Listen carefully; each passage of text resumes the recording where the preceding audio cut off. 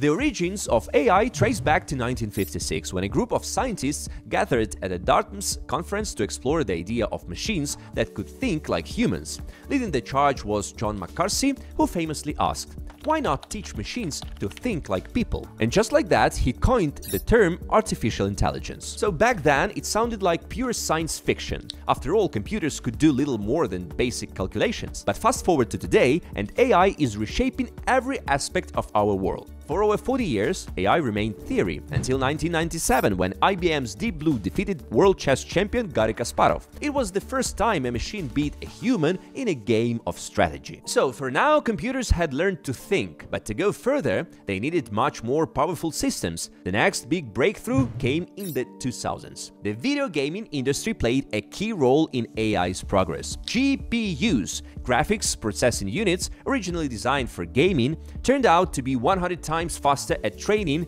AI than regular processors. This was game changer, but GPUs were expensive and AI development was still slow. That changed in 2012 when Alex Krzyzewski, by the way Ukrainian-born, Ilya Sutskever and Jeffrey Hinton built AlexNet, an AI model trained on just two $500 NVIDIA graphics cards. The result? NVIDIA's stock skyrocketed by 45,000%. Then in 2017, Google researchers developed the Transformer, an AI breakthrough that helped computers understand and generate human-like text.